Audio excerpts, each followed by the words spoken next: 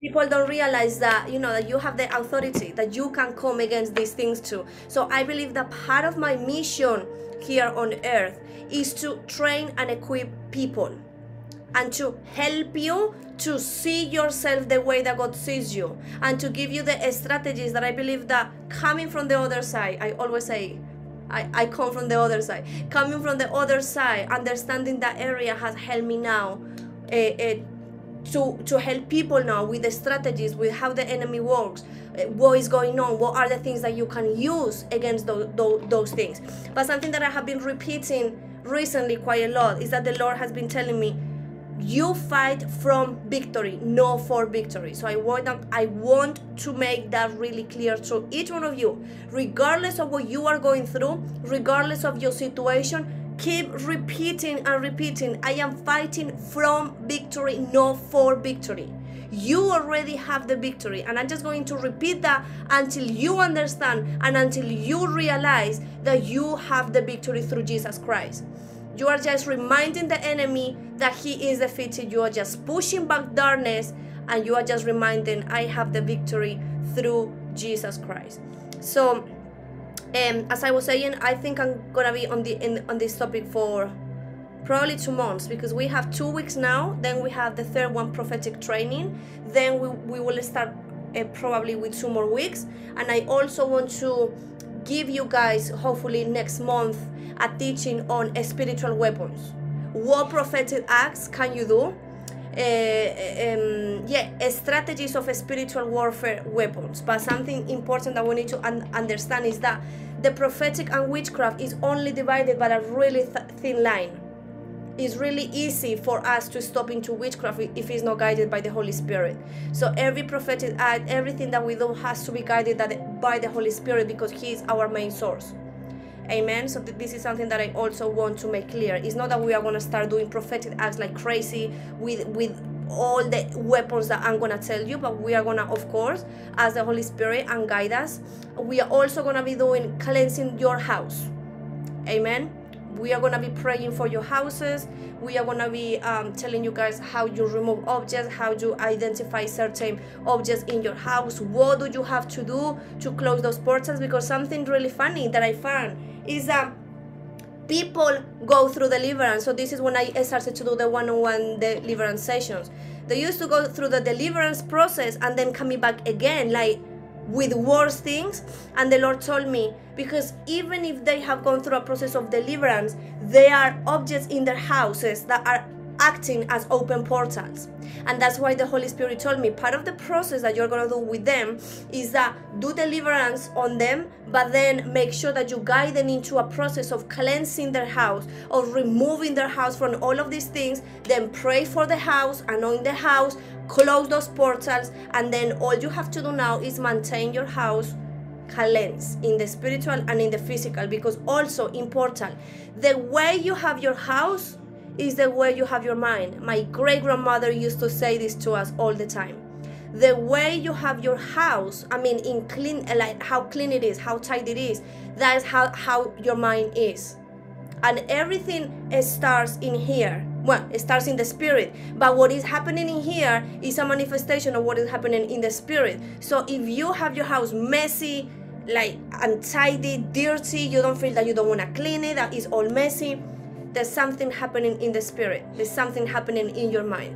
Amen. Because we are not called, like, God is a God of order, of organization. So we also need to, you know, this will help you also to identify, oh, maybe I'm, you know, struggling in this area.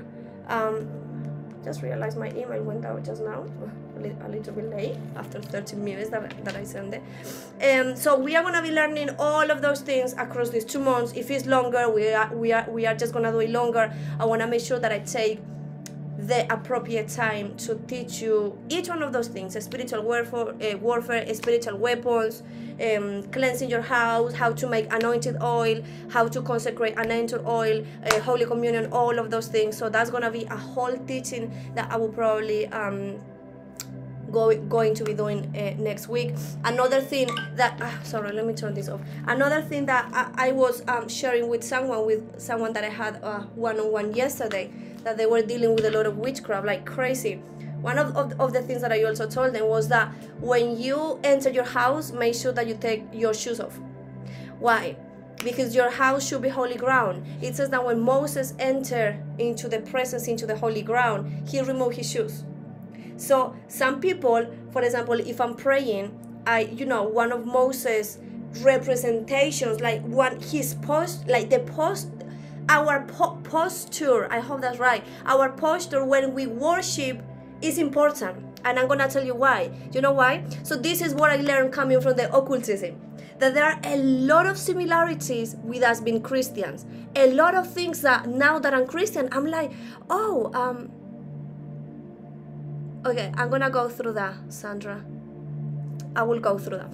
So one of the things that I realized is that, oh wow, in the occultism we used to do this, and now Christians, they do this. And I started to see like a lot of similarities, and I'm like amazed. So one of the things that we see in the Bible is that posture, the way that we worship is important. Moses used to just lay down on the floor with no shoes. David used to just, worship like crazy, and he didn't even care. It says that he used to even take his clothes. That's probably too much, because I guess people used to see him naked. You see someone worship naked, like, what do you think? This person is crazy. They used to say that he was crazy, but that was the way that he used to worship. So now in the occultism, I realized that for certain rituals that we used to do,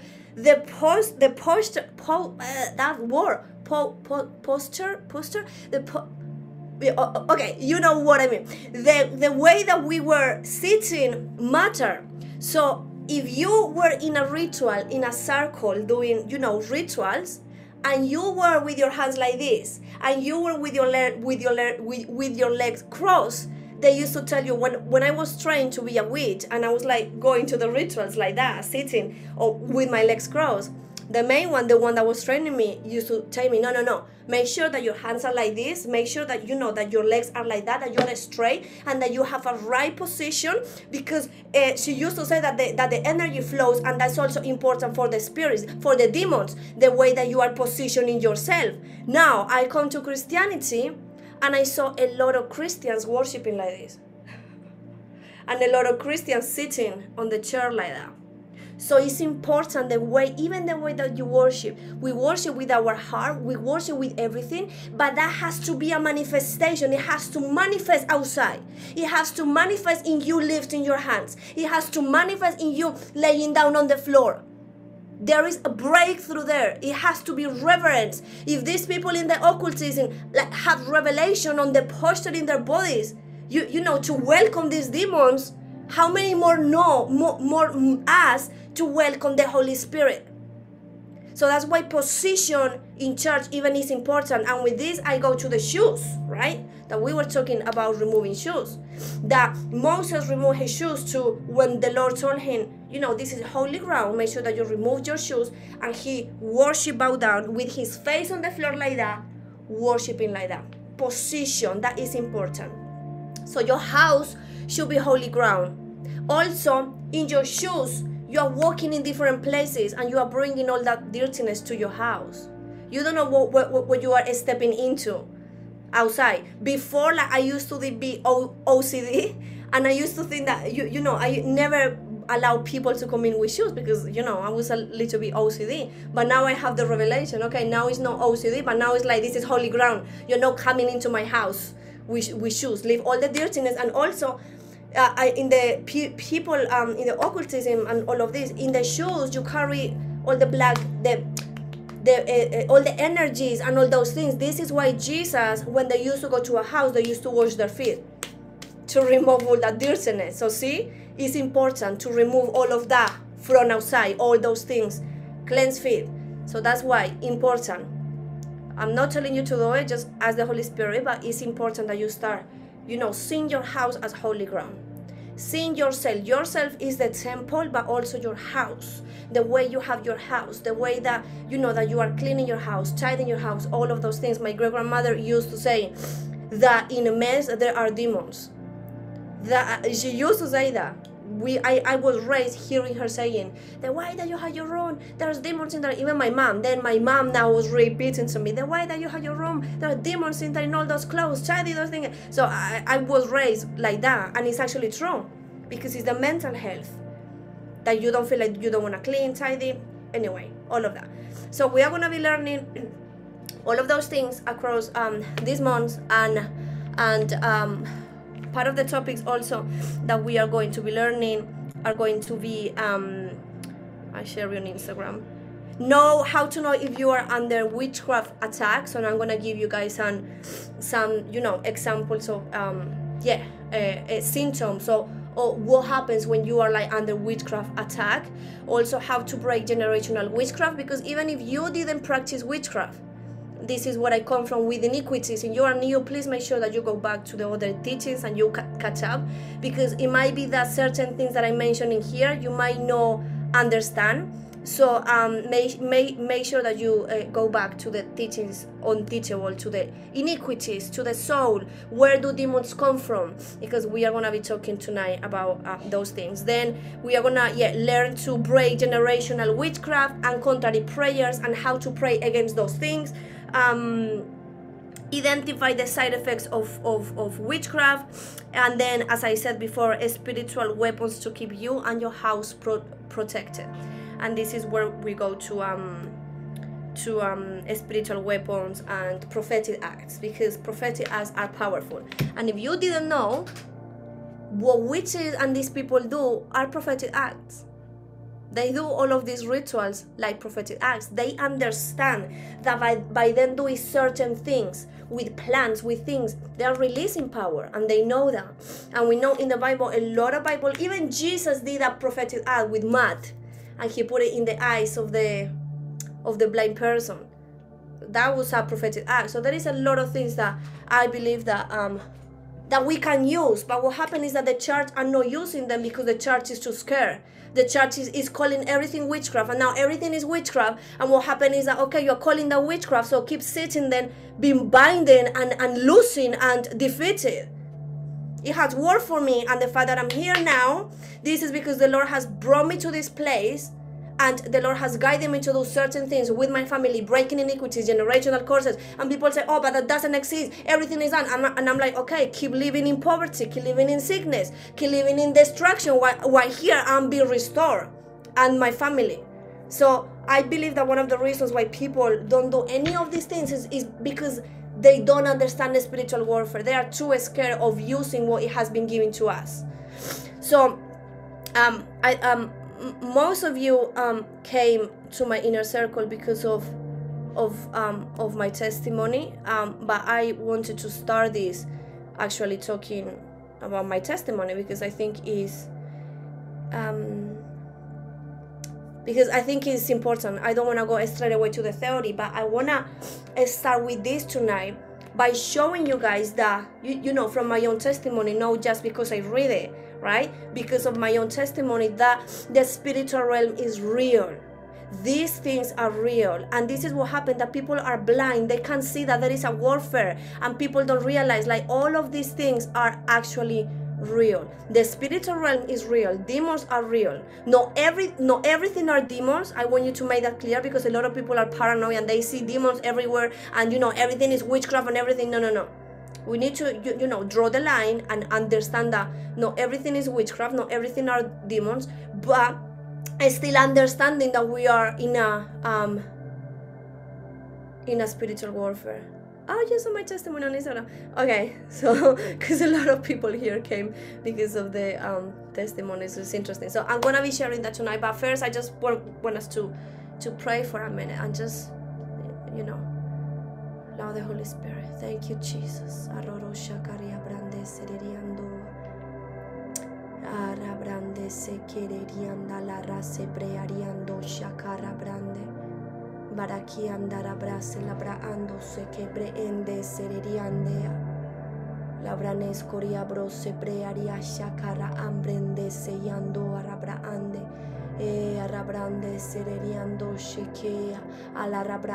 Thank you, Father. Father, we just want to give you thanks, Father, for this time.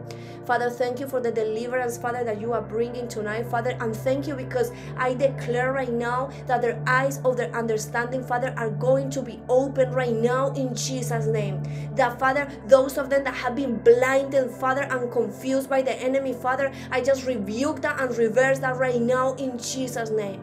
And thank you, Father, for the power of the testimony. Thank you, Father, because you have said that we have overcome, Father, by the power of our testimony and the blood of Jesus. So thank you, Father, for what I went through, for what my family went through, Father, because that has given us, Father, a testimony that now we can use against the enemy. So, Father, thank you for the testimony. Father, thank you for the blood. And thank you, Father, because the enemy is already defeated on the cross. I just declare right now that the enemy is under the sole of our feet. Father, destroy in that place, destroy in that place. And I just remind you, Father, right now, you are destroyed. You don't have any legal right.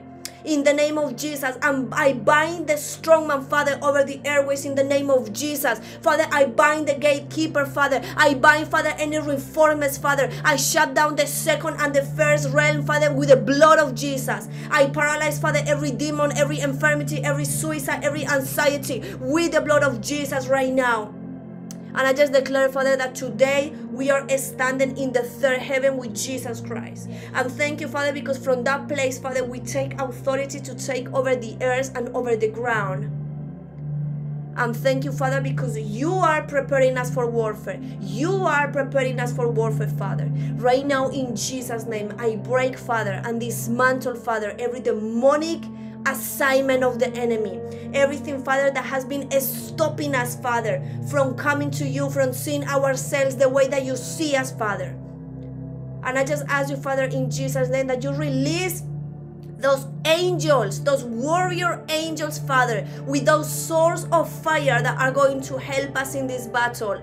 Those angels that are going to, Father, to bind, to destroy, Father, to dismantle, Father, everything in our houses, everything, Father, in this region, everything, Father, in the place that we work, in our children's school, Father, right now, that those angels, Father, are dismantling and breaking every plan of the enemy and removing, Father, those demons that are there taking control.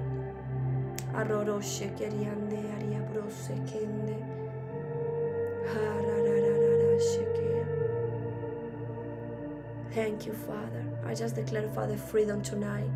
I shut down, Father, the four corners of our neighborhood, of our houses, Father, with the blood of Jesus. Father, I cut the silver cord, Father, right now, of any witch or warlock, Father, trying to astral project into this house. I declare, Father, that this is holy ground. I declare, Father, that this is holy ground. I bind every spirit of confusion, every spirit of manipulation, every spirit of lies, Father. I bind them, confuse them, and mute them right now in Jesus' name.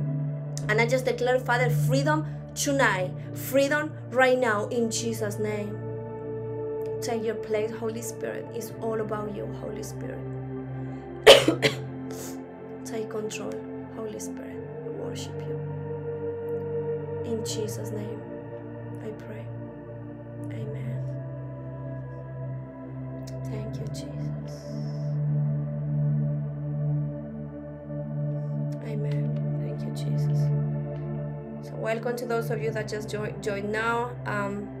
As I was saying, I'm just going to share my testimony and everything that the Lord has done and everything that, we went through as a family. And where I am right now is because of the mercy of God, of how good He is. And I know that I wouldn't be here if it wasn't for God's mercy. Like every time that I remember, like, wow, this is where I come from, I can't stop crying. And that's why, like, I normally cry so much. If you saw my commissioning video, I couldn't stop crying. And people were asking about, why are you so excited? Why are you crying? And it's not that, I was excited about the title, but I was excited about the fact that God decided to choose someone like me, a wreck like me. my team know that word. That God decided to to pick me, to save me, to restore me. So every time that I remember everything that I went through, And now where the Lord has placed me for his mercy, for his grace, I couldn't be more grateful. And I always say, Father, I'm not gonna have enough life to thank you. Even if I'm 100 years, 102, that's not gonna be enough to thank you every single day for everything that you have done, for everything. And even if right now you might not have things to be thankful for, because you might be feeling in warfare, because you might be feeling, but start reminding and remembering where you come from and where you are right now, because you are not in the place that you used to be before. You might not be in the place that you want to be, but you are not definitely where you used to be. Always think like that and give thanks to God, and give thanks to God. Amen. So yeah, so we are just gonna, I'm just gonna share with you guys, first of all, I wanna share something with you, the origin of witchcraft, because many people don't understand this, and there is a lot of, it might be division, and people saying, no, that's not true, and blah, blah, but this is the research. This is why it's important for us to research these things, and to look for information, and to read the Bible, and, you know, go to history, and you like look for information so you can understand these things. And I just want to start with this, like the early origin of witchcraft. We see in Joshua 3:10, Joshua 3:10, we see that the people of Israel, right, for them to be able to go into Canaan, into the promised place, they have to face 7 nations. They have to face the Hittites, Hivites, Perizzites, I hope I'm pronouncing this right, Girgashites, Amorites, Jebusites. So they were the 7, sorry guys, I just murdered all these tribes. All of these 7 nations, so the people of Israel, you know, when God tells them, go to Canaan, and I'm going to give you the land, blah, blah, that I promised, and they have to face these 7 tribes, they have to face these 7 nations. And what happened is that this Canaan, first of all, right now is in Israel. So Canaan is the place of Israel, it's not Africa, okay? So these 7 tribes came from Canaan, from Israel, from that land that the people of Israel were trying to conquer. So each one of these 7 tribes, they have their own God.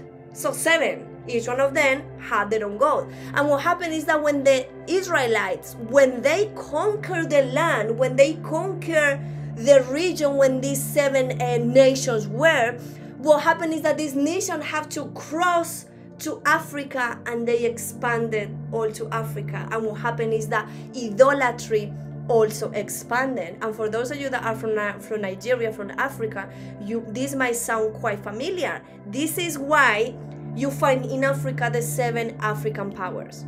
Why? They come from these 7 nations, from these Hittites, Hivites, all of these tribes. And these 7 African powers that we see, they are the Elewa, Obatala, Ogun, Chango, Yemaya, Oshun, Oriminya. So these Orishas, what happened was that when the Africans were taking slaves to different parts, witchcraft started to expand, because these people were following these gods, following these 7 gods. What happened was that, let's say in South America and in Central America, the Africans were taking slaves. And what happened was that the culture of South America, of my people with Central America, it mixed with these 7 tribes, with these 7 gods. And this is why in Santeria, for those of you that don't know, Santeria is witchcraft. In Santeria, they use the 7 African powers. In Santeria, we used to use Elewa, Obatala, all of these ones. So this is why it came from. These Orishas are the gods of Santeria. That then if you look behind, oh, these Orishas come from Africa. And then, oh, but then you look, and then these 7 African powers, when you research, they actually come from the 7 nations that the people of Israel were trying to destroy in Israel. So what happened was that it expanded all this witchcraft all through Europe, all of that. And in this is why, so their culture mixed with the other cultures, like in South America, Central America, and this is why we have Santeria, we have Voodoo, we have Macumba, we have Candomblé.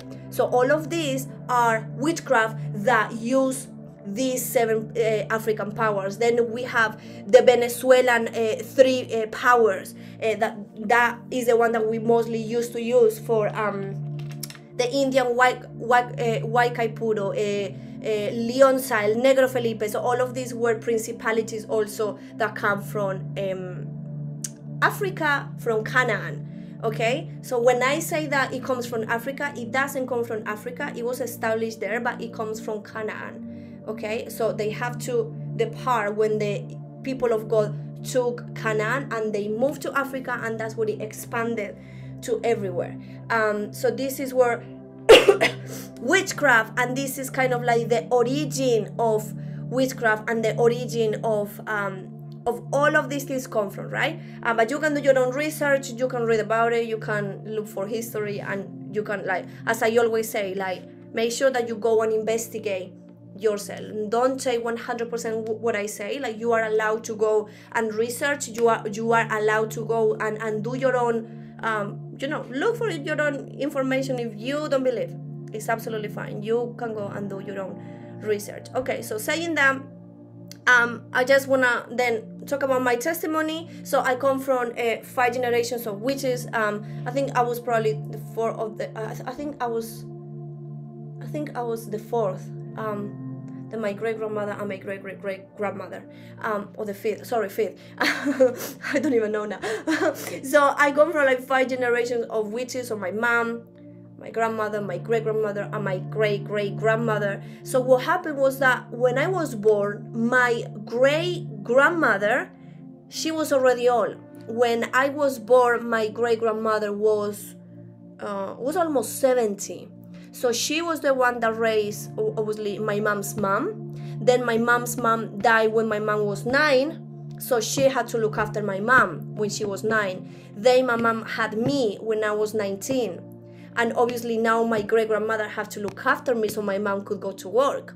So I was kind of like raised by my great grandmother and then my mom until we left to Spain when I was like 6, 7.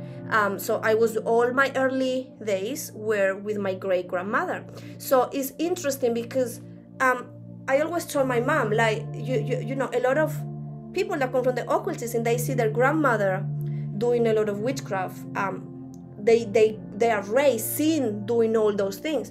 But what happened is that my mom, my great grandmother, obviously is my mom's mom. So my mom actually grew up looking my great grandmother doing all types of witchcraft. But I believe that when I was born, she was already old, and she used to do things, but not as intense as when my mom was alive. But what happened that my mom was trained by her. So now when I was born, my mom was doing all of these things. So I kind of like saw more my mom than my great grandmother doing these things. So I just want to make that clear, because my great grandmother was like almost 70, and she was raising me and all the children. So I used to see her doing things, but not as much as my mom. So my mom is the one that actually saw her doing all the stuff, and that passed to her. And now I saw my mom, I was raised seeing my mom doing all these things, and we used to do rituals with other witches and all of that stuff. So I just wanted to make that clear. So what happened is that my great grandmother, she used to be a healer.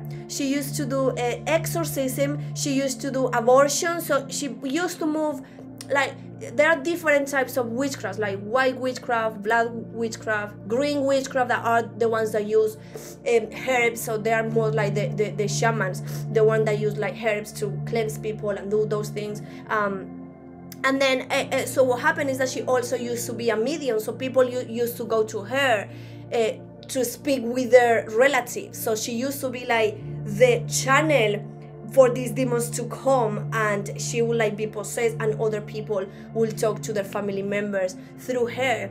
And what happened is that so my great grandmother used to do this. We recently found out that also my great grandmother used to do exorcism. So it was quite curious because the people used to go to her for exorcism. So it's quite curious that now my mom and me move in deliverance It's kind of like similar. Exorcism are deliverance. So she used to do that. So she used to have the gift.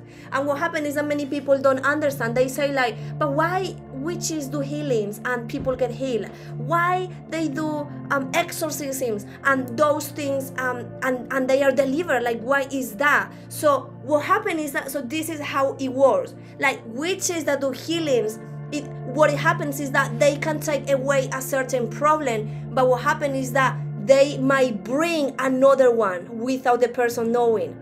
For example, let's say that there is a woman that can't have kids, and I remember like even like pastors like going and asking, now I can't have kids. So imagine a person that can't have kids, right? What happened is that they go to the witch, and the witch pray for the woman to have a child, right? And what happened is that the woman gets pregnant because the magic can't take away the woman not be able to have babies. So because there are demons that are holding kind of like the womb for barrenness, I don't know if I'm pronouncing that right. So what happened is that through magic that they can remove those demons, and what happened is that the woman have the baby and all of that stuff, and then what happened is that the magic brings a sickness instead. So what happened is that the person now has to continue to come back to the witch with more problems and looking for more solutions. So that's how actually witchcraft works. That you go thinking, I'm going to go and get my healing. And what happened is that because they think about the money, this is why prophets, we need to be careful that we don't become like giving prophecies for money, because this is what witches do, right? So that's what happened, that you go for healing, they might heal you because they remove that demon, but other things happen to you. Now is destruction, now is your marriage, now, so you can keep coming back. So that's kind of like manipulation and control. You are thinking that you are going to be set free, but you are not set free. And that's kind of like the way that that my great-grandmother used to do. She never called herself a witch, because in fact she was Catholic, and she used to read the Bible, and she used to have all her saints. And she used to do healings through one of the saints, San Gregorio, that it was the saint of healing. So she used to do actually witchcraft and read the Bible. So this is why I said constantly, witches know the Bible. Witches know that Psalm 91 and 23 are powerful. So that this is just so you guys like know the type of thing. So what happened is that so that's my great-grandmother. She never called herself, I am a witch, I am a shaman. No, she never. She always kept like low profile, but the people in the village knew that, oh, I want to have an abortion. Oh, go to, I don't want to name her.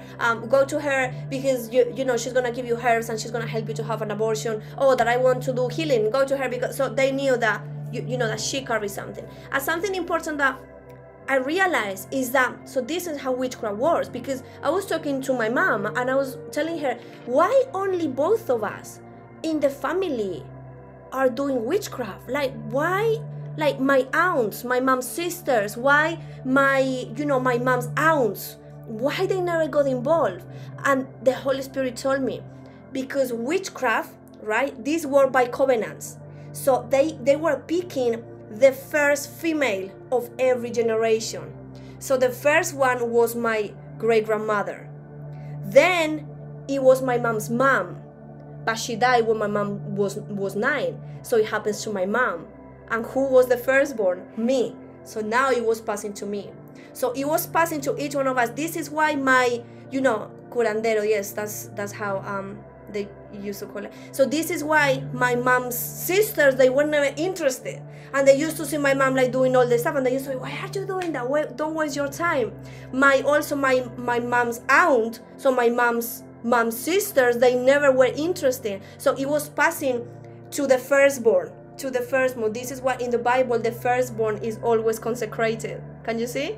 It's consecrated for God, but also is consecrated for the occultism. It's just amazing. So I want you guys to see how the enemy like works, how copies absolutely everything. So what happened is that, okay, I was born, my great-grandmother started to look after me, to raise me. Obviously, she came from a lot of abuse, psychological abuse. She had to run when she was 15, leaving 3 of her children, and they were trying to kill her, so she had to leave. These kids grow up thinking that my great-grandmother abandoned them, so that she grew up with a lot of pain, seeing her children behind. Her children, even until the day that she died, one of them came and like she never talked to these two of them. They never loved her. So imagine as a mom growing up thinking I have to run away because they were trying to kill me. They took my kids from me, and my kids literally grew up hating me. So this is why how she raised. She was also abused, a lot of stuff, so a lot of things so this is why she was never able to give me or my mom love, because she was really strict, really hard. Psychological abuse, calling names, physical abuse, even at a really young age. Like I suffered with a lot of abuse that for many years my brain blocked those memories because they were like so painful. And when I became Christian, like even 2 years ago, the Lord started to remind me those things, and I was like, God, why are you reminding me these things? This is painful. I thought that was the enemy, and the Lord said, no, you need to remind because you need to heal. You need to remember because you need to heal. And it was such a painful process. Remembering, you know, when you were just little and you cry, and they used to put your head in water for you to literally choke so you stop crying, or putting you around with chains when you were only 2, when you wanted to run away, or pushing you out of the stairs. So there was a lot of things that I blocked, that they started to manifest in my behavior, like anger, rage, and depression, anxiety, suicide, social anxiety, not wanting to communicate. All of those things, those traumas started to manifest. This is why it's important to heal from childhood. This is why I put so much emphasis, and also this is why I like psychology and emotions and how the mind works and how to bring healing to those areas, because deliverance and psychology is linked. You try to heal the person, the emotions, the traumas, and all of those things. So I was raised like that. So, and also because my mom had to go to work, like I was with her, a lot of abuse, abandonment, rejection, so everything entered through there. And what happened is that I remember that one day my great-grandmother took me to a place with a man, and it was like the house was dark, and they put me in a circle of fire, and they started to do, I don't know if it was an initiation, I believe so, and they were doing things there with me in the place. Nothing happens to me, but my spiritual senses, they started to be like so activated when I was only 2. And what happened is that my aunt, she was a Christian by then. Now she is a Jehovah's Witness, but she was the first Christian in the family. And I was only like really young, like 3 or 4, and she used to take me by force to church. I mean, I used to love it. And what happened is that my great-grandmother used to just argue with her, thinking you're just going to, like, obviously she didn't like it that she was taking me to church. And my aunt used to take me every Sunday. I remember going really young to Bible school with all the other children. So I believe that recently I started to ask God, why so many people, you know, die before their time? And they say, but why this person died? And I say, ask God, why I didn't die? I tried to commit suicide so many times. I was in a hospital. I had a lot of like accidents that could have killed me. Why I never die? And I was there like, you know, because when you communicate with the Holy Spirit, you ask, but He replies back to you. So I asked Him the question, and I sit. And He started to speak to me, and He told me, because your aunt consecrated you when you were young. Like my great-grandmother was doing her things with me in the background, but at the same time, my aunt, by she taking me to church, to the altar, she consecrated me. This is why our children should be raised in the altar. You taking them to the altar. If you're going to worship, come with me, worship, even at home, taking them as like they have to grow up in the altar. And that's what the Holy Spirit told me. And I started to write other more things that the Holy Spirit told me. And now I realized, and I started to cry like, wow, this is why some people, you know, die, and they die in awful accidents and things, because there is a legal right. But I believe that in my life, there was a consecration that it was meant to darkness, but also to God.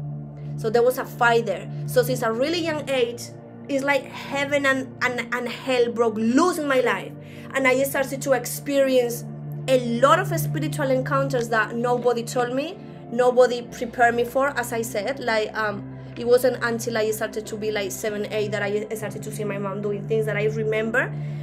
So I just remember being really young, like 3 or 4, and having these crazy encounters. And one of them that you might have heard is that was like the first one that I'm never gonna remember, and even all my family, Christian, no Christians, know that I had an encounter with the enemy when I was only 4.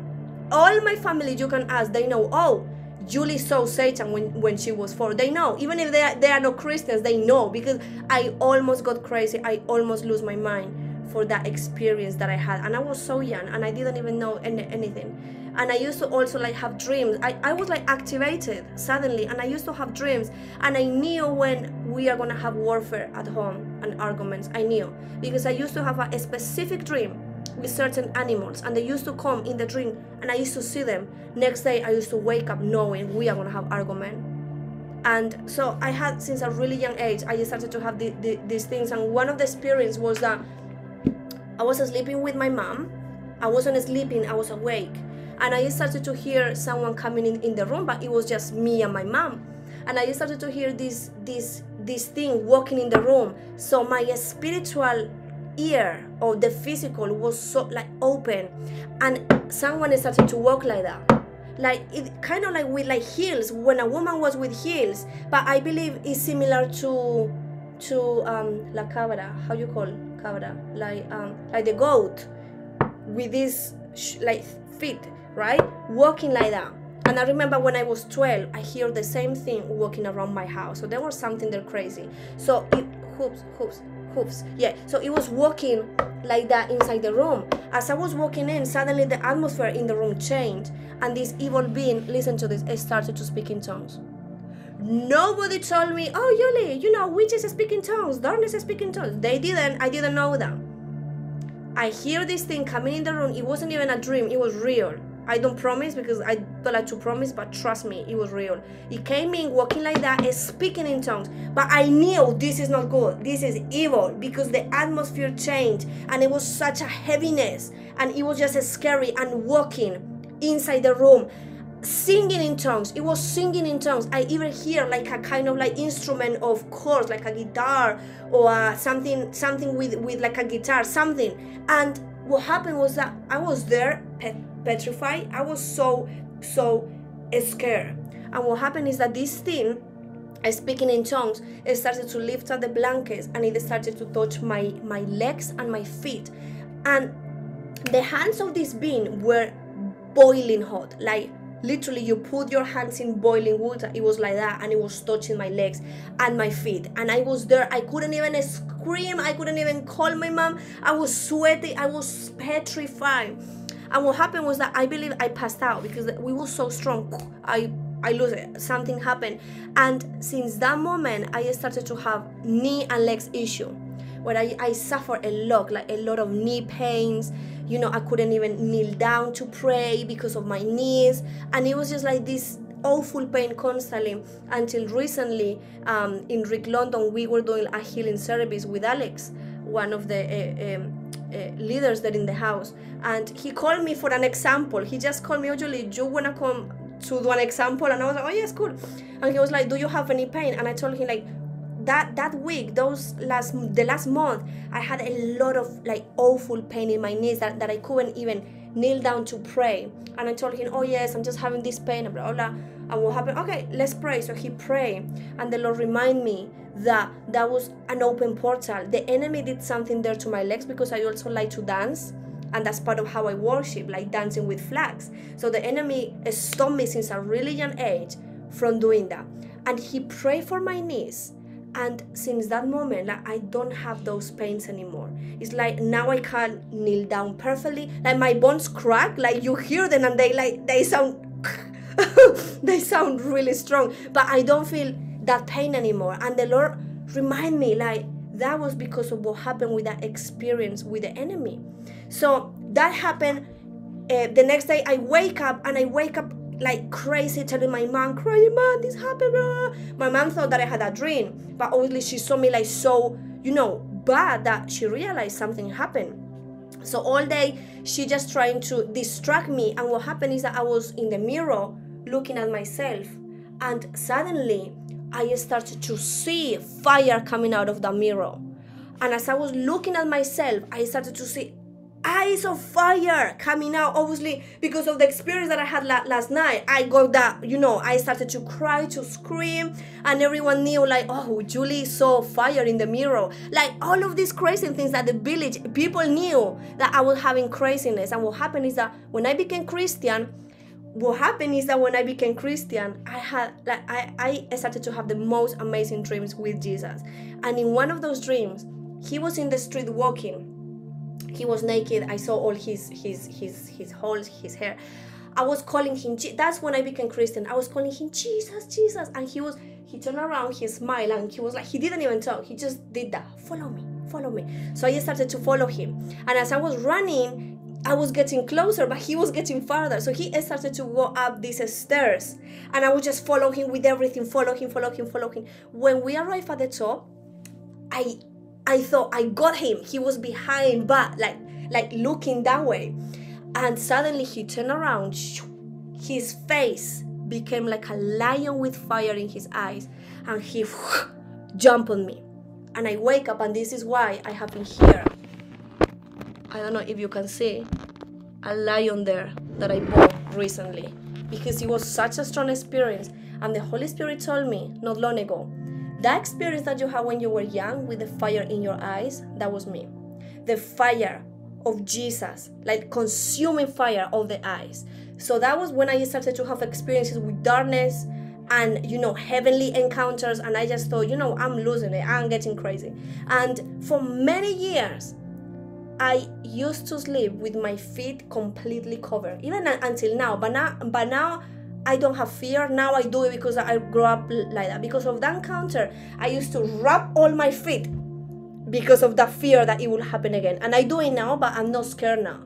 I'm not scared anymore. And so that was like two of the experience with the dark side and with heaven encounters. There was a fight there.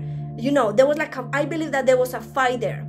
I didn't see it, but in the spiritual realm, I believe there was a fight for me. And what happened is that I started to have experiences with angels saving me from accidents. I have one van crashing me when I was really young. I was really skinny and small, and this thing crashed me, and it didn't break any of my bones. And I started to have even those encounters with angels. And what happened was that, okay, all of those things happened. Then I moved to Spain when I was probably like 6, 7. I moved to Spain, and then in Spain, things, obviously I grew up seeing my mom doing all these things, all these, bringing women to the house, witches, doing like tobacco readings, crystal readings, tarot card readings, cleansings for the house, cleansings for the body, for my dad, for his job, for luck, for remove all these things, burning sage everywhere for the demons and the energies. That for us was like daily bread. So it was normal. Like for me, it was normal. So I grew up like that. But it wasn't until the age of 12 that I started to be trained to be a witch. So if you say there is a correlation with the number 12, because that was when Jesus also went to the synagogue to teach, and he started also ministry at 30. So recently I've been thinking that's interesting. A lot of people start to be trained in the occultism when they are 12, right? And I also started ministry when I was 30, so last year. I mean, I believe I started before in the secret, but it became public at 30, so last year. So I believe that there is a correlation there with the number 12. So at the age of 12, I started to be trained to be a witch.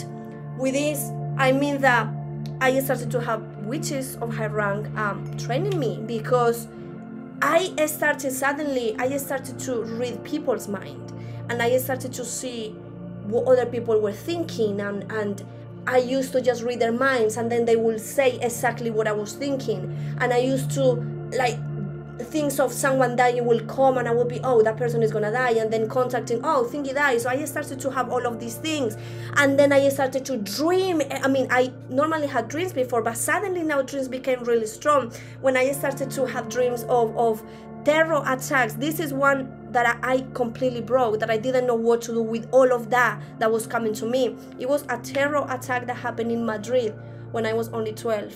That was the 11th of September or something happened when the trains in Madrid, 2 of them exploded. And I remember the night before I had the exact dream, seeing 2 trains exploding, a lot of people dead. And I wake up the next morning and I told my mom, oh, I had this awful dream. We put the news, we were having some breakfast, and they came in announcing, oh, the train since Madrid just exploded. I saw that and I did, and I started to feel like anxiety, because I was having all of this craziness, reading people's mind, now thinking, oh, these people is gonna dying, now these dreams, and I was having all of these intense encounters, and I didn't know how to articulate that. I didn't know what to do with that. So then my mom had a friend that it was a witch. We were living in Santander in the north of Spain. She came, she was a white witch. So the white witches are the ones that don't do anything bad to people. It's all good, it's all peaceful, with candles, good energy, so it's all good vibes, but it's witchcraft still. They think it's fine because they also use the Bible, but it's still witchcraft. Regardless of white, black, green, purple, rainbow, everything is witchcraft, right? Because the spirit is not the Holy Spirit, it's a spirit guy, so it's different. So what happened was that she saw me and she told my mom, your daughter has a gift. Let me train her. And my mom said, yes, that's fine, train her. So she was really good. She was really nice to me. She started to, to train me, because I told her, like, I have this happening. I declare things and things are happening around, and having these dreams, and I don't know how to control these dreams. She taught me how to control my dreams. So how to turn my dreams around every time that I used to see something wrong, how to have the power to flip those dreams. She started to teach me the power of declaring. So this is when we come, even they know. She started to tell me, you have the power in your mouth, which is we declare and it becomes true. You curse someone, you are declaring, that becomes true. So she started to tell me, be careful with what you declare. Be careful with the things that you are seeing and declaring. So she kind of like started to train me on that candles, how to bring good things using white candles. One day my cat got lost. I used to love that cat, and I was crying, I was crazy, and she helped me. She said, let's do this ritual, bring the white candle, turn the white candle on, let's do a ritual to bring your cat back.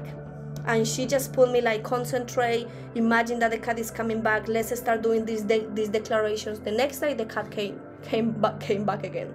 So she told me, she started to to teach me that you have power, like all of these things that you are like experiencing is a gift, but you can control them. You can control your dreams, you can control the way you speak, you can attract those things to you to come. So it was all kind of like it wasn't dark, it was good. And he used to like do the candle readings to me and tarot readings and good things.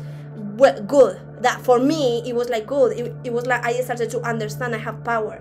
Then we moved to another city, to Asturias, and what happened is that my mom, so that witch stayed there. My mom used to have another best friend in Colombia. She was her best friend witch, and she used to call her, and this witch, she was a witch of high rank. She used to astral project into our houses, because witches can astral project, and we as Christian, we don't astral project, but we teletransport. And we see in the Bible how Philip, she teletransport to a different city. He literally did. The Holy Spirit took him. So for us as Christians, if we are guided by the Holy Spirit, we don't force those experiences. They happen.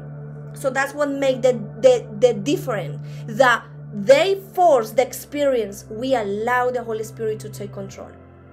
Amen. So what happened? Oh yeah, so this witch in Colombia used to astral project. Yes. Law of attraction, exactly, new age, all of those things.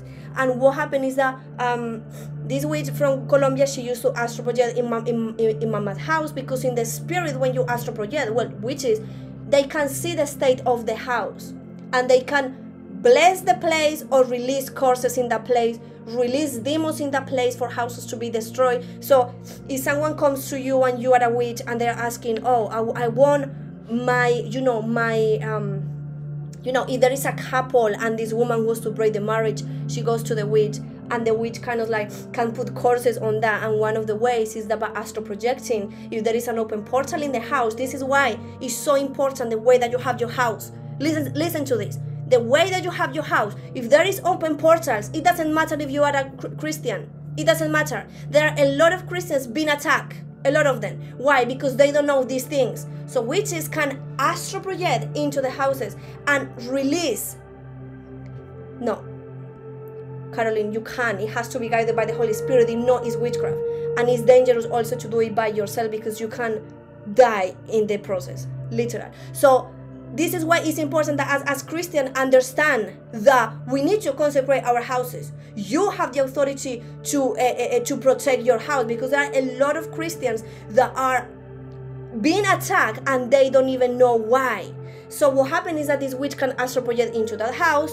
There are portals open. She can enter and release a demon of adultery in that place, a demon of division in the house to destroy the house, and then come back again and nothing happened.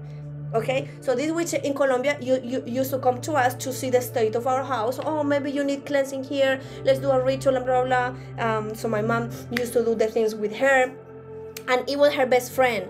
She used to move in white magic and black magic, both of them. Then what happened was that another witch came into the scene, into our family. But this witch, she was a black witch. She was bad. But what happened is that obviously I was trained to be I was still learning. I used to sense things and see things, but not to the extent of recognizing she's a black witch, mom, be careful. So I didn't know that. And obviously she came so sweet, she came so good. She kind of like trapped my mom, so my mom thought that she was good. The witch in Colombia used to call my mom and tell her, look, be careful because I see someone around you that's not coming with good intentions. She said, are you allowing another witch in your house? And my mom said like yes, but she's good. And this other witch you used to say, no, she is a witch of really high rank, and you don't know who are you bringing into your house. Be careful. My mom thought that she was being jealous because witches are territorial. Okay, they control territories. Not they control, but the principalities kind of like control the territory. So witches are territorial. So that's what happened. So my mom said to her, you just been jealous, like, it's fine, relax. So my mom stopped talking to her for a while because of the same issue. She kept telling her, be careful, I can't go into your house, there is a black cloth covering your house, be careful. So what happened is that this witch again saw me, and she told my mom, but she now was like insane. This new witch was crazy. She saw me, I was 14, 15. She saw me and she told my mom, oh, your daughter has something, let's do something about it, let's just do something about it. And my mom said like, oh, my mom didn't know. She was like, yes, okay. Another witch was training her, it's fine, get her. So this witch grabbed me. We did a ritual, and they consecrated me to a principality. So they consecrated me to this demon, to this Huaycaipuro, that is an Indian Venezuelan principality, part of the three powers, Venezuelan powers. So consecrated me to them. They told me he's gonna be your spirit guide now. Whatever you need, ask him, good or bad. They get me a coin with his face, gold coin, as a representation of our covenant. So now I used to take that coin with me everywhere. I started to feel his presence everywhere, the way he sound, the way he smell, every time. But then, obviously, because I used to see this witch doing rituals with black, like with my mom, like doing things against other people and trying to see other people in the spirit and put things of them, I started to be like interested, right? So she started to teach me tobacco readings to see other people's, what they were doing, what's gonna happen to them. With crystals, she started to introduce me to all of these crystals, different types of crystals. Okay, if you do this, this is for healing, this is for energy, this is for thinking, blah blah blah. And I had like a little purple thing with all my crystals. Then I used to put them in the sun to absorb all the energy, cleansing them with salt, and doing this kind of rituals with crystals. So crystals are witchcraft. okay? Be careful with the crystals, because I used to believe that you know, like healing, protection. So I used to have all my crystals perfect with the energy, and also I started to understand that this is a spirit guide. So remember, they copy. We have the Holy Spirit. The Holy Spirit, who is the Holy Spirit? He's our guide. He's our counselor. He should be our everything. And now I have this demon as my spirit guide. So this is why I say there's so many correlations. And he started to like guide me when I didn't like someone, and you used to be like, let's do something, like what are we going to, and we used to have conversations, and used to sit on my bed before going to sleep, and I used to feel his presence rushing into the room, because he used to have a particular sound and a smell. He used to smell awful, and I knew that he was there. If something will break in the house in the middle of the night, I knew he's here now, and I will sit in there and talk to him. So look the correlations of how the spiritual realms work, and how as a Christians you can use. What about using magnets for healing? You shouldn't be anything. You have the Holy Spirit. Look, if you are using something else that is not the Holy Spirit, you're doing witchcraft, knowingly or unknowingly. If you are using crystals thinking that that's going to give you healing, if you are using magnets thinking that that's going to bring you healing, you are entering into witchcraft. And instead of bringing healing, you are bringing a different cause and more infirmities. Be careful.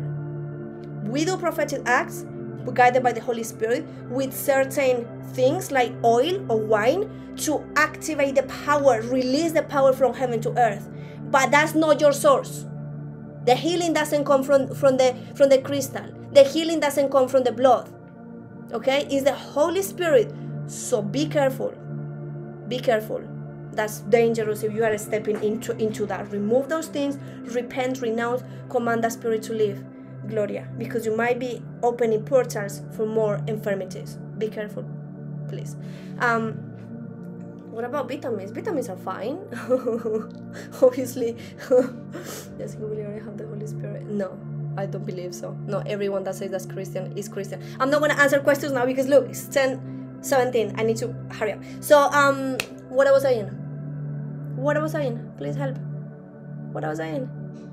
Oh, yes. This demon, so he was my guy, so he was guiding me. So I started to stepping into black witchcraft with this woman. She was training me if I didn't like someone at home and at school, and this girl used to like the guy that I used to like. I used to tell her, what are we going to do? So she started to train me in that area. I started to learn to astral project. I started to learn, that I had a power, like a different power that this witch told me, and I like it because I started to feel like powerful, that I could control everyone around me. That's witchcraft, control and manipulation. And I used to just realize, wow, this is good. But at the same time, I started to see a lot of destruction in my house. Division started to come in my house. Division in my parents, arguments, craziness, and I started to suddenly battle with depression and suicide. I tried to commit suicide, cut my veins. My brother that was there came. He saved me. He called the hospital. He was only like 8-9. He called the hospital. No, pills. That day were pills. I was gone. And the doctors came rushing to the house. Yes, please. I will close the chat so you don't. For now, sorry guys. Disconnect the chat so you don't. Okay, so you don't. Right. So what happened is that yeah. So I was rushed to the hospital. I have a lot of pills, so they have to do like a washing in my stomach or something to get out all of that, cleanse me inside. And I started to battle with depression and all of those things. And I just didn't want to live anymore because suddenly I realized there's all of this division in my house. All this hate. Suddenly my post-traumas started to come and realize I'm not loved. My mom used to be really strict with me, and I was just like, I can't take this anymore. So I tried to commit suicide a lot of times, to the point that I have to do a tattoo in here because I was embarrassed of all the scars that I used to have in here. So I have to do a tattoo in here in my arm. And then that happened, and what happened was that this witch was doing some things behind. What happened is that I have to leave my house because there was a lot of warfare there. This witch took me to her house, and before I left with her to live with her, she said, let's do a ritual in this house. And my mom said, oh, what type of ritual? She said, oh, let's invoke, some familiar spirits and, ancestors, so they can come and speak to us and see what is going to happen and all of this. And obviously we were used to that, so we thought, let's just do it. So we did it in the entrance of the house.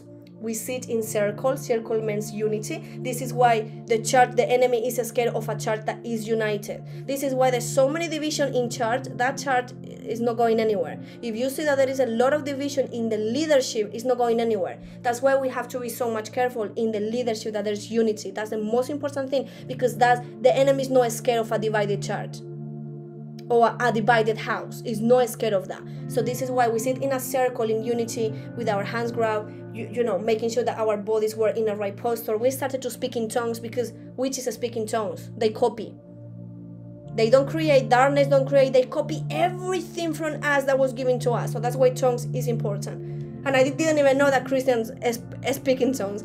So we started to speak in tongues. This main witch started to be possessed by this demon. And as she was talking in tongues, this demon turned to my mom and started to say, someone in your family is going to die in 1 week. We did this because I look at my mom and I thought, if it's me, I don't want to know, right? So this demon started to ask my mom, do you want to know who is going to die? Do you want to know who is going to die? My mom started to cry and she said, no. So we closed the session. And after that, something happened. So I left with this witch to live with her. I was living with her, doing the rituals, doing the things. The atmosphere was just so heavy. And I remember I had a dream. And in the dream, I saw these crocs, these animals related with death. And what happened that they were trying to come to hit me in my head. And I saw my dad, he came, he did that. He protected me, but these animals started to hit his head. And I didn't understand by that point the meaning of the dream. Okay, I'm gonna come back to that later. So what happened was that 1 week later, my mom calls this witch, this black witch, at 4 in the morning, 4 or 5 in the morning, saying, come home quick, something happened, come home quick, something happened with Julie's dad, come home quick. And I thought, because they're having a lot of arguments, I thought he abandoned us, I thought he has left. And before I went to this witch house, he stayed with me one day outside and he told me, look, this is happening with your mom. This is happening in your house. I just want to know if I divorce her, if you will come with me to live. Obviously, he started to cry and I never saw, that was one of the things that helped me, that caused me a lot to heal. Knowing that he asked me for help and I turned around. This is probably why after what happened, I tried to commit suicide, even as a Christian, because of the guiltiness thinking. He tried to ask me for help and I didn't do anything. So he was there, he cried, and I said to him, look, yes, let's go. Let's live together. Let's grab our, my brothers, and let's just leave my mom, because I didn't like my mom anyway. She was awful. She was a nightmare. So that was then I was living with a witch. My dad came.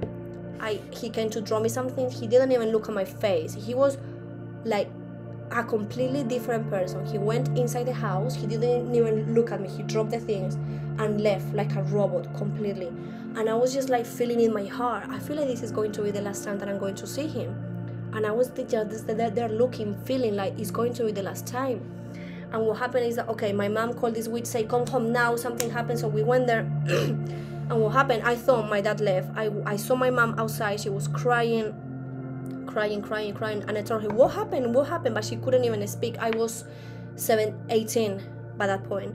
And then I entered the house, and it was like this really dark presence in the house. This heaviness that it was just impossible. I went to the room. The lights were on. It was empty. I thought my dad has died. My dad has abandoned us. He couldn't take it. He has left. He's gonna divorce my mom. I was upset because I wanted to go with him, so I thought he left me. So I then went outside, and I have the feeling to check in the storage that we have next to the house. So I checked in there, and I saw my dad there hanged. So he committed suicide. He was there hanged. He committed suicide. Obviously, I saw him, and I completely broke. I couldn't even believe it. It was like this crying. It was awful, and to the point that obviously they took my dad, all of that stuff. I saw him there. My brother then came, saw him.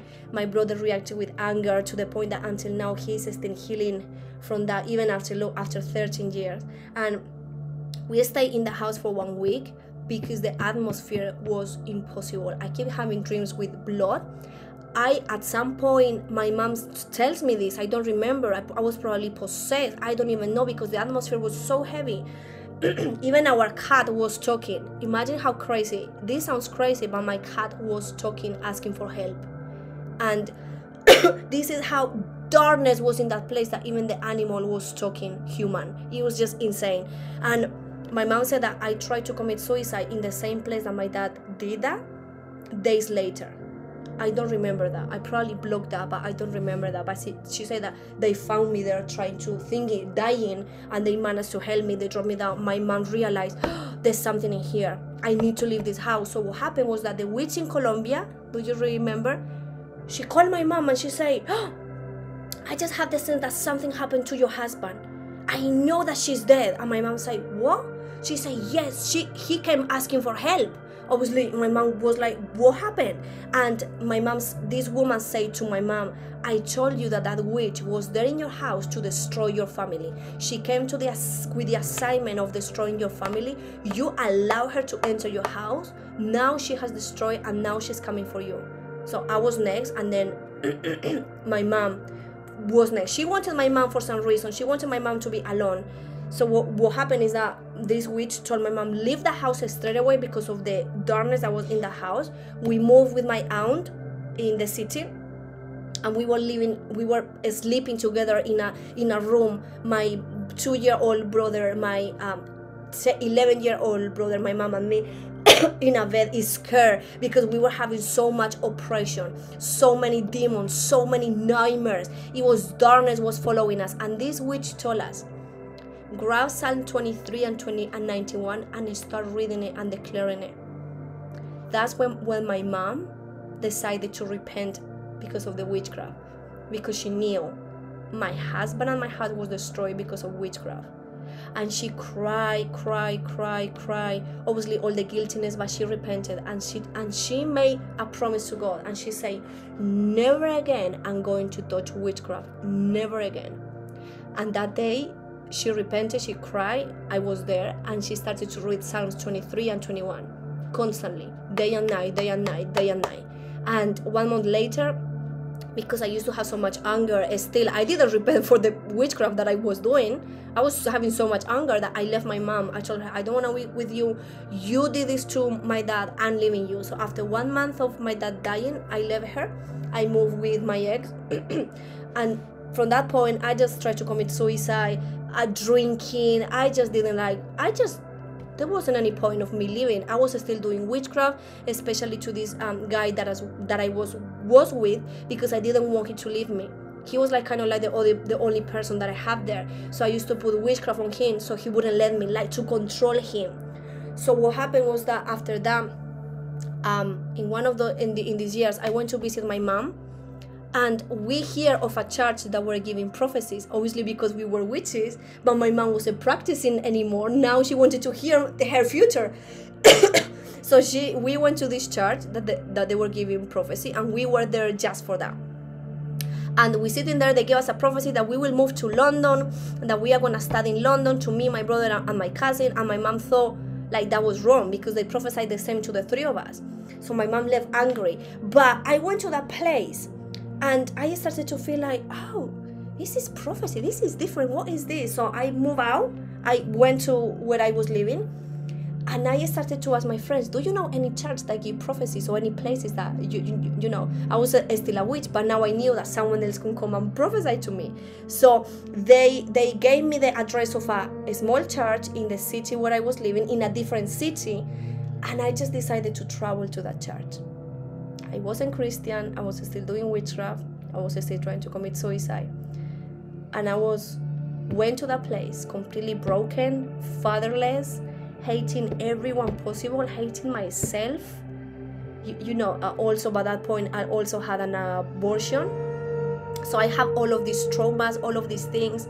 And I just thought, let me go to this place and see, what is this? It was a tiny church. It was an apostle. I'm never gonna forget him. He was my first spiritual father. I went there. I entered. It was only 15, 20 people. I entered and I never felt that presence in my life. I went in and this man came and he just hugged me and I started to shake. Something so strong that I have never felt in my life, even as a witch, nothing.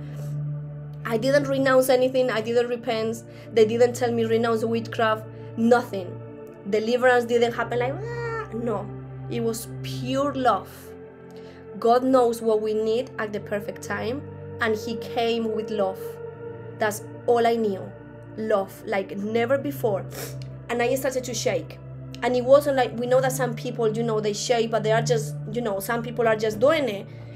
I couldn't stop shaking. I keep shaking. And I didn't know that feeling. And I got addicted to that. Like God knew how to wrap me. I left that place shaking. I went home shaking and I was like, what is this? And I started to look like burning him. I was like, what's this man doing? All the healing. And suddenly something opened in me and I got addicted. Now I wasn't addicted to this spirit guy. Now I was addicted to the Holy Spirit. Now I knew there was something more in here that I need to know. And I started to watch videos of healings, of deliverance, of the presence of God falling on people. And I used to go twice per week to that church, like 30 minutes far from my city, to encounter God. Listen to me. Every single day that I went to that place, I'm not lying, and God knows this. Every single day that I went to that place, I had an encounter. Every single day. To the point that one day, because it was so strong, that shaking in that place, that even when I was behind holding the other person, the presence would follow me and I would fall. It was just, listen, even until now, I had experiences, but I have never experienced that. I was so addicted and hungry that I told one of my friends that I used to party with, you need to come and see this. This you are going to see what I'm experiencing and seeing. I told her. She came with me. She entered, the presence fell, both of us on the floor shaking. Before, when we were in the world, we used to leave the clubs drunk, shaking. Now we left that place shaking and drunk. I'm not joking when I'm telling you, grabbing ourselves, shaking. Like literally we couldn't even control that presence. And she became Christian. She's married. She has a beautiful baby now. And she's Christian now. So all of that. So that was the place where the Lord grabbed me. And he was like, you know what? I know how to grab you for me with presence. Because I used to experience all this heaviness before, all this darkness. So God knows what you need to grab you back. Right? So that happened. After that, I moved to London. But I got far from God again. Because I wasn't going to the church anymore, so I didn't know where anyone to guide me. I fall again into depression. I tried to commit suicide again. By that time, I told God, if you are actually here and you want to save me and do something with me, bring help. I was on the floor bleeding, trying to commit suicide. Suddenly, someone in the house knocked the door, and it was a Christian lady. She came in. My mom allowed her to come in. She was amazing. Like, we are also here today because of her. She came inside the house and she said, can I talk to your daughter? So I went downstairs, broken, bleeding, and she just grabbed me with so much love and she said, there is a place for you. It's called the Impact. So that's the place where all the young people go. And I started to go there. I got my first leader. She was a prophet. And she was the first one. She and her husband started to train me. They started to teach me about intimacy with the Holy Spirit. I didn't have a crazy deliverance. My deliverance came before. So first was God surrounding me with love. All of those things teaching me. Then I have a different leader that she was also a prophet. She also taught me about intimacy, hearing the voice of God. And what happened was that, listen to this. This is why it's important. You being Christian doesn't mean that you are free from everything and that's it. There are legal rights that you have to break. Even iniquities. I was Christian, had those experiences, but there was still a spirit of suicide around me and I still was trying to kill myself. I was a Christian and I have this spirit guy, this demon chasing me even as a Christian. To the point that I met my husband, I got pregnant, we didn't marry, I was battling still with a lot of things, I still believe in God, but I got pregnant with him. And what happened was that this demon, I used to feel him sometimes, come to the room, break things, but now I had fear, because now I knew that he was a demon. So I was fearing, but I didn't know how to get rid of it. So maybe some of you are sorry, maybe some of you are experiencing these things, that you feel that you are being tormented, that you feel there is a presence, but you don't know how to get rid of it, even as Christians, right? And what happened was that I never shared with anyone about my background. Not even some of my family members right now, when they hear this testimony, their mind is probably like, what? I never shared with anyone, even with my friends. My friends didn't even know that I was involved in witchcraft, that I was in the background doing witchcraft. I met my husband. He didn't know that I did any of that, because for me, that was a curse. For me, all of that was literally what killed my dad. So for me, even as a Christian, I just revealed last year that I was an ex-witch after 13 years of being a Christian. I never shared with any of my leaders, anyone, until last year with Prophet Tommy. We had a conversation, and I shared with him, and he said, oh, we have to do an interview. And that was the first interview that you will see ever on Rick Nation about casting out demons. That was the very first one. And now I realize, now God told me, now is your time to share your testimony. And I was like, but I'm scared. People, they are not going to understand what I went through. And the Holy Spirit told me, they can take everything from you, but they can never take your testimony. And that's when I understood my testimony, power in that, and I started to share it. People started to contact me. Some of you are here because of that interview that you saw on Deep Believer. So this woman came out of nowhere, contacted me, and it's just amazing what the Lord is doing. Anyway, so what happened when I was coming back, and I'm gonna finish with this because it's long now. What happened is that this demon that was still around, even me as a Christian, there was still a legal right and a principality. Now, my husband became my head, my authority. So demons and principalities, they understand authority. They are really ranked, and this is where we go to a spiritual warfare. This is why a lot of people are engaging in a spiritual warfare, binding principalities. They are suffering from counterattack, and they don't know what's going on. So what happened is that there was still a legal right, a contract with this demon, with this spirit guy.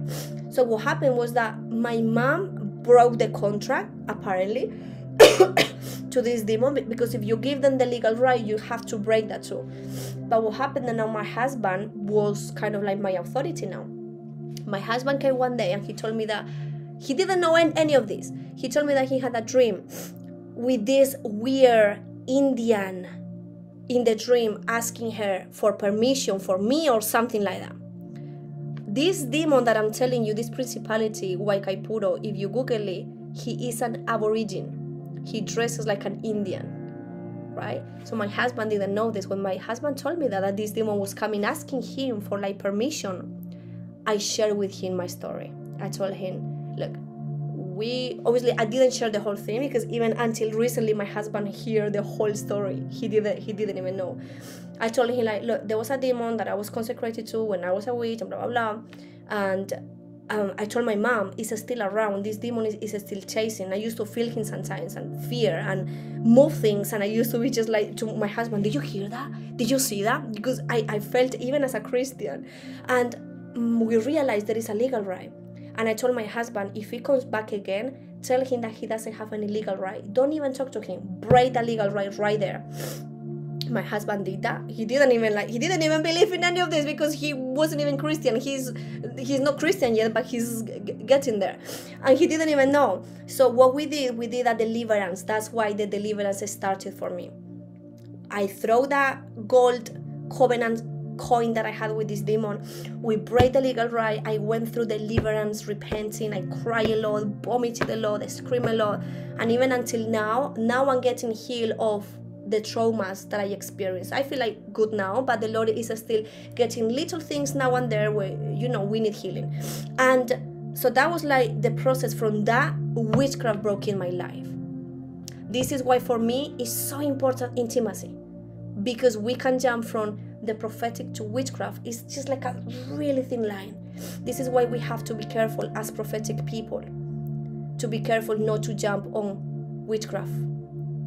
We have to be careful. So what happened is that this is why right now intimacy with the Holy Spirit is so important. This is why right now the Holy Spirit, right now, He is my spirit guide. The Holy Spirit right now is my everything. He is the only one in my life. And this is why I surrender to Him everything completely.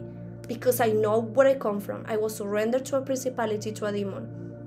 Now I have the Holy Spirit. Now when people come and tell me, you are a witch still. There was a lot of comments in that interview hating. That hurt me a lot. I cried for days like, oh, but I am not a witch. I'm not doing witchcraft anymore. And it was part of the process, because now I read those comments and the Holy Spirit told me, you need to know who you are. That's your testimony. People are not going to agree with what you are going to say. Some people are going to say that you are still doing witchcraft, but the Holy Spirit said, trust the process. And every single day, this is why self-deliverance is important. Every single day I come to the cross and I repent. Father, forgive me if I have said things that I shouldn't. Forgive me if I have done witchcraft knowingly and unknowingly. Father, forgive me if I have spoken words that I shouldn't, declare things, Father, for every single day.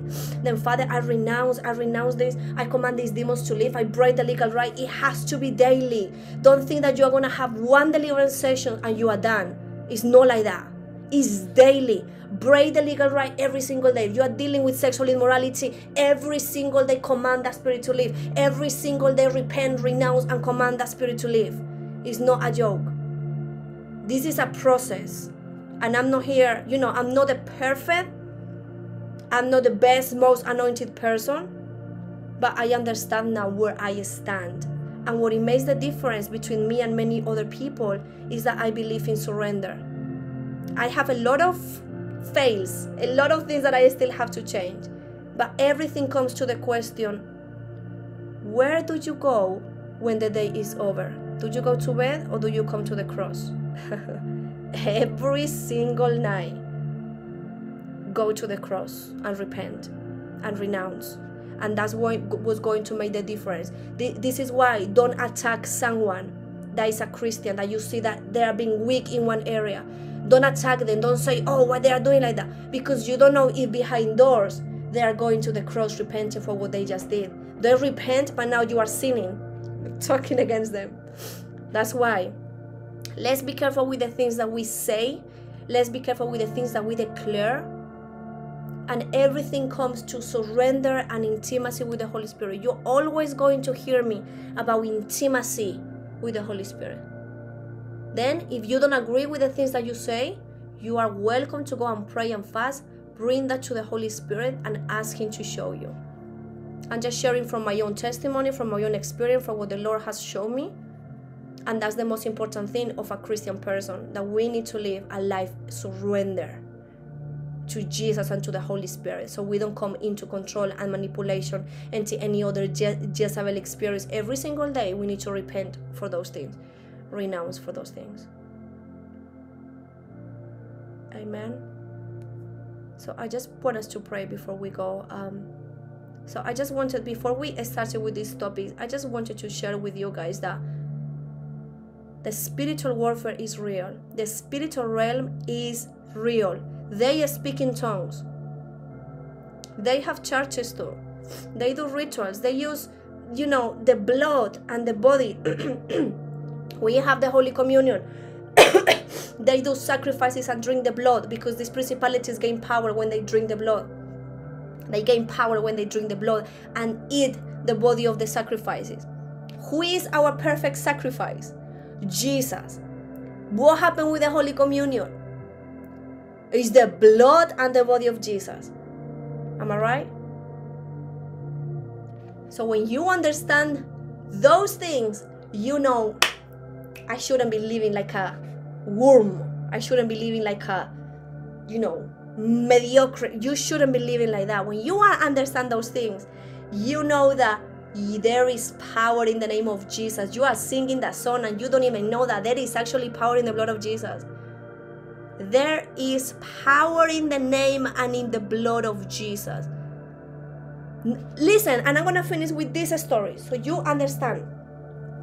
After I became Christian, so a few years ago, I had a dream. And obviously I was aware that witches, they try to astral project to see you. They can do rituals or things to see you in the spirit, to put things on you, even to know your location. This night I was sleeping, I was Christian, and the Holy Spirit showed me in a dream. I was walking inside this house. I had like a cloth of invisibility over me. Caroline, no, don't do that. You increase the prophetic by spending time with the Holy Spirit, not by using salt. The salt is a weapon.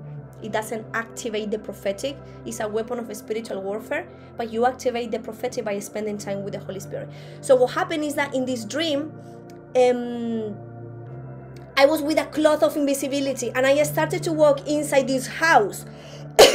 And I was guided into one room. So I pushed the room. When I entered into the room, guess who was there in the room? The black witch with another witch sitting in the bed. Because when you dream with bed means intimacy. It doesn't mean like sex or anything. It means that relationship with a person, intimacy, unity. They were sitting in that bed, both of them, and they were doing witchcraft on me and my mom.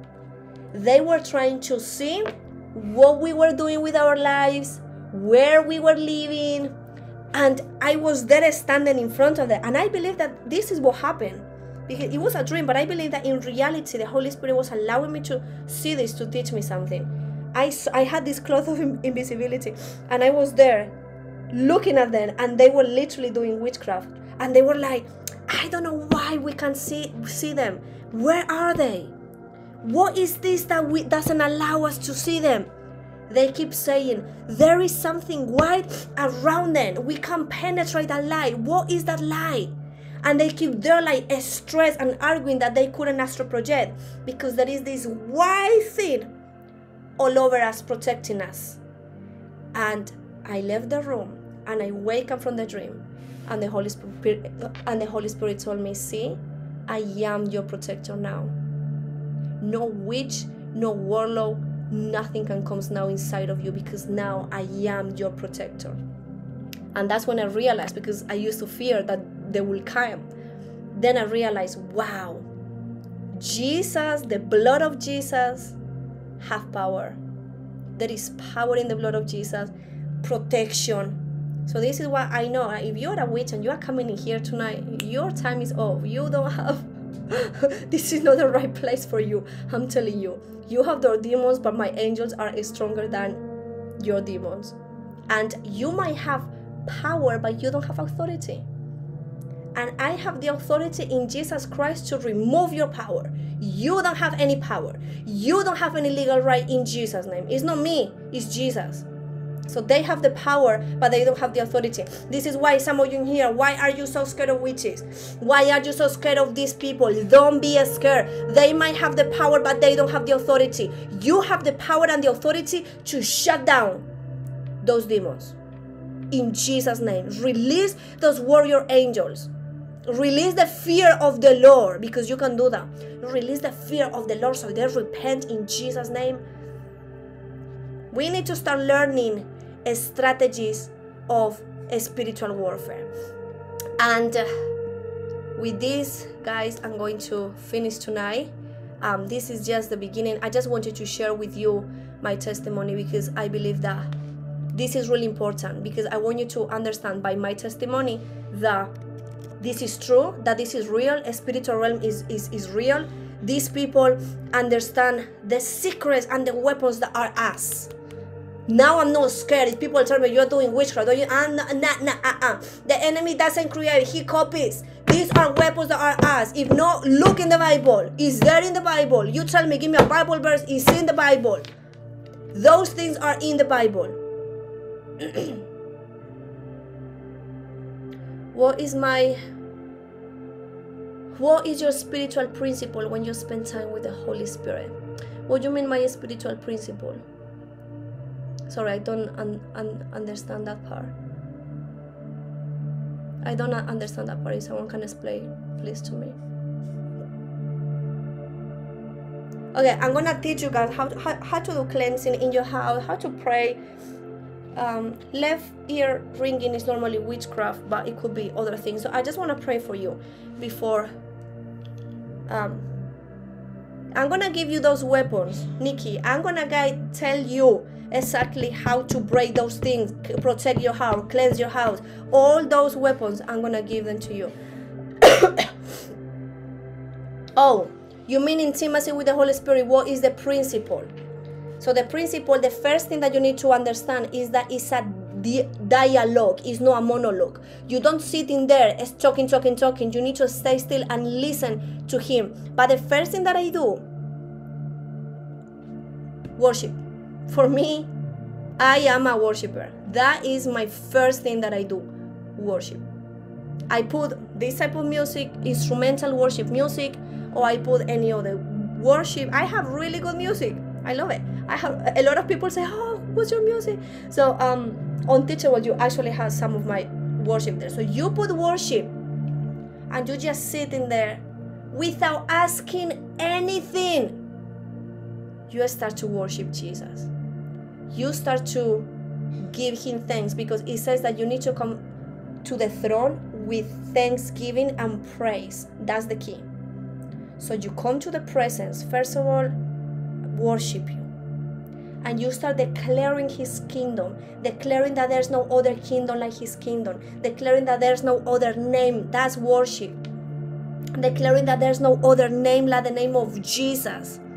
That every knee has to bow down, that everyone in your family has to bow down at the name of Jesus and confess that Jesus is Lord. If you have like people in converted, start declaring that. You start from there and you start changing the atmosphere.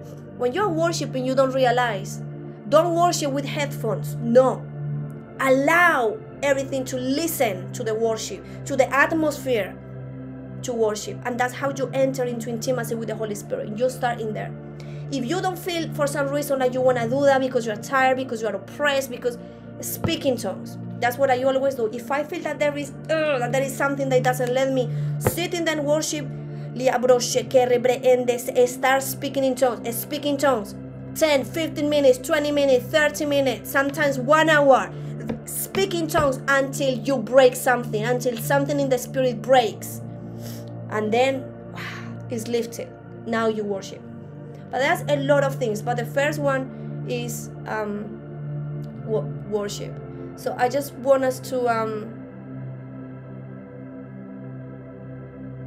let's just pray now. I just want us to pray.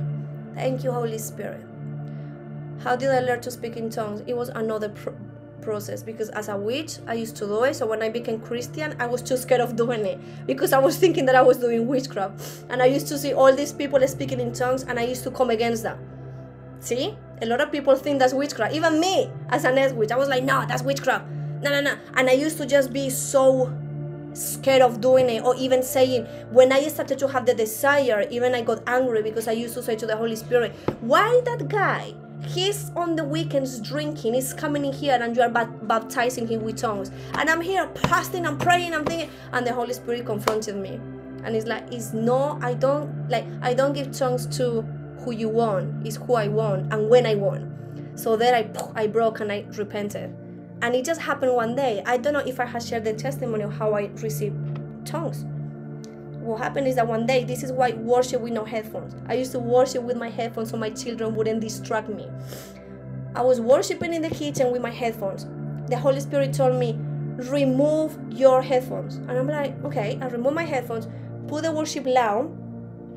I started to worship, this atmosphere, worship in the spirit, focusing in Jesus, worship. When suddenly the Holy Spirit told me, open your mouth. And I'm like, why? He just said, obey. Open my mouth. And he said, start saying Abba. And I'm like, it's weird, okay. So I started to say Abba. When something hit me, And I always used to hear people saying the fire, and I was like, I don't know, started to feel this fire coming inside of me. I started to vomit worse, and I fell on the floor crying, like, finally. I was so happy. I was crying and crying, speaking in tongues, crying. And that's how I was baptized. And now, I'm not scared now of speaking in tongues, because now I know the enemy doesn't create hiccups. It's taking the tongues that belong to us, for them, that's us. So now, the crying for I am a crybaby. I cry for everything. I became Christian, and I just cry for, like, joy.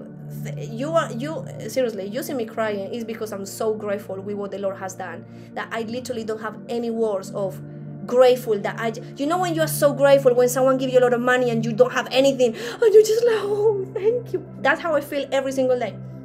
That's how I feel every single day that I come to the present. I cry, and my son tells me, why don't you always cry? You always cry, and you should be happy. And I'm like, I'm crying of happiness.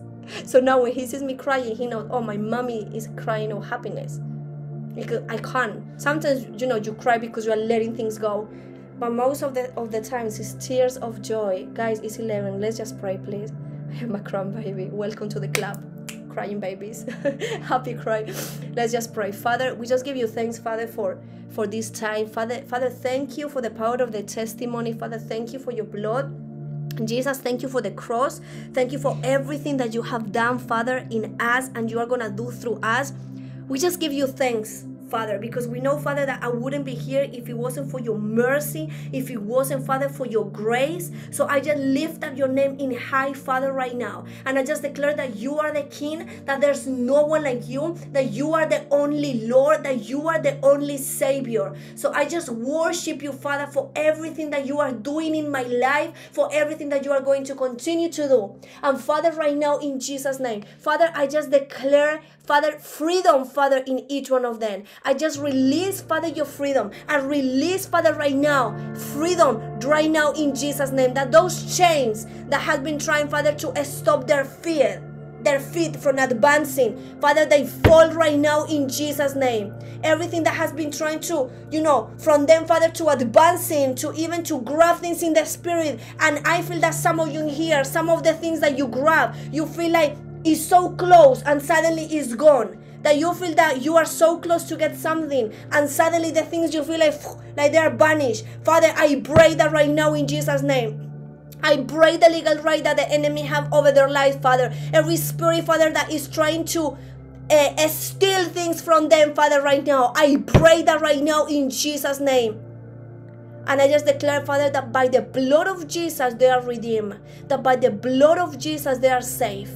That by the blood of Jesus, Father, they are protected, Father. And I just pray, Father, that you will open their eyes of their understanding, Father. Allow them to see, Father, in the Spirit. Allow them to see, Father, that they are more with them than the ones that are against them. Open their eyes the way you did with Elisha. Allow them to see that they have a legion of angels around them, fighting with them. That all they have to do is partner with those angels to release freedom, Father. Open our spiritual eyes. Even, Father, if we are doing things that we shouldn't do, if we are doing witchcraft unknowingly, Father, open our eyes and bring discernment into our lives, Father, in Jesus' name. And thank you, Father, for freedom. Thank you, Father, for everything that you are doing, Father. You are so holy. You are so holy, King Jesus. La brosha karararanderiande arabrose ke ariandea. Ho arararara shakara brande seki andororo shaka. La branes kore brende seki andarara shakariandea. Ho arororo sheke. Thank you, Jesus, for your blood. We worship you, Father. Father, I just break, Father, right now in Jesus' name, Father, every contrary prayer, Father, that is sent to each one of them, Father, right now in Jesus' name. If there's someone that is sending contrary prayers, Father, prayer against your will, against their life, I break those prayers right now in Jesus' name. I just declare, Father, the fire of the Holy Spirit is burning those altars right now. If there's someone in here, Father, that they are doing witchcraft on them, with altars, with their pictures, with their names, Father, I just ask you that you send your angels of high rank, Father, to remove their pictures, to remove their names from those altars, from the cemeteries, from the places of sorcerers and witches, Father. And I just declare right now, in Jesus' name, those altars to be burned down and destroyed right now, in Jesus' name. Thank you, Father, for your warrior angels, Father, for freedom, Father. Thank you, Jesus.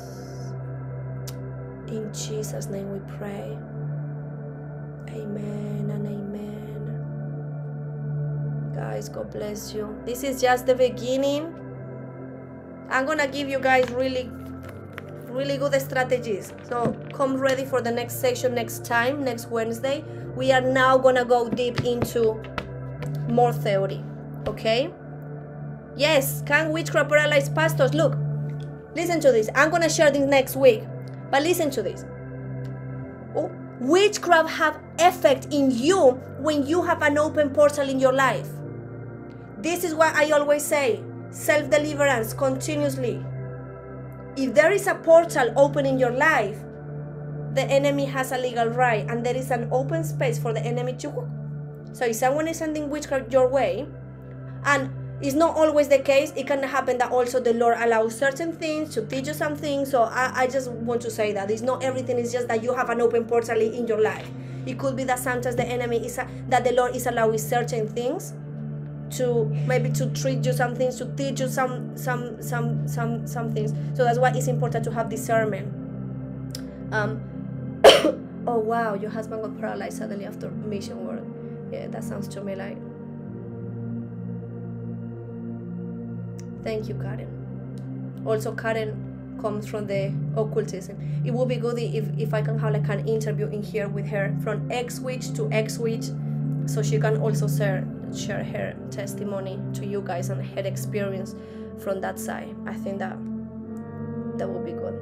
So yeah, so I will share that next week. I'm gonna upload on Friday. I'm not gonna put quizzes tomorrow because there's not much that I can do quizzes about my testimony. Oh, what time did I become Christian, guys? There's not much on that.